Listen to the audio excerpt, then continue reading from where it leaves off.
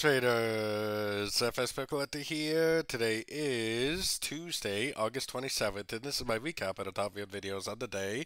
And the US dollar came in number one today, so we're going to do a quick recap on the 1 hour time frame.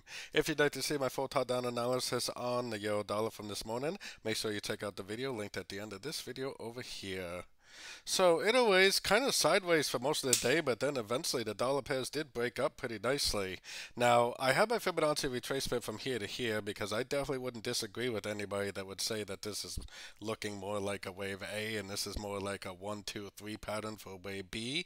Potentially it could bounce from one of these Fibonacci levels and actually go down to make a wave C before it actually does end up continuing up. So definitely keep an eye on these Fibonacci levels, but we have to remember the trend is definitely up on all the higher time frames basically. So what does that mean to me? That means that there's probably even a better likelihood that it just keeps on trending up.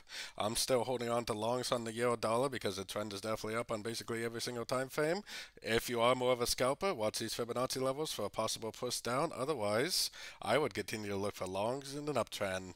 Checking out the news calendar, we do have CPI tonight for the Aussie. It's in the Asian session, 2:30 UK time. That's definitely the next highlight on the news calendar. We got Waller speaks tomorrow in the morning. I really don't think that's going to do a whole lot, and we have some oil news tomorrow, which probably won't do a whole lot. So the Aussie CPI is probably the next big thing to look out for. And anyways, if you haven't done so already, definitely check my free Discord channel, which is linked down here in the corner. And as always, thank you and happy trading.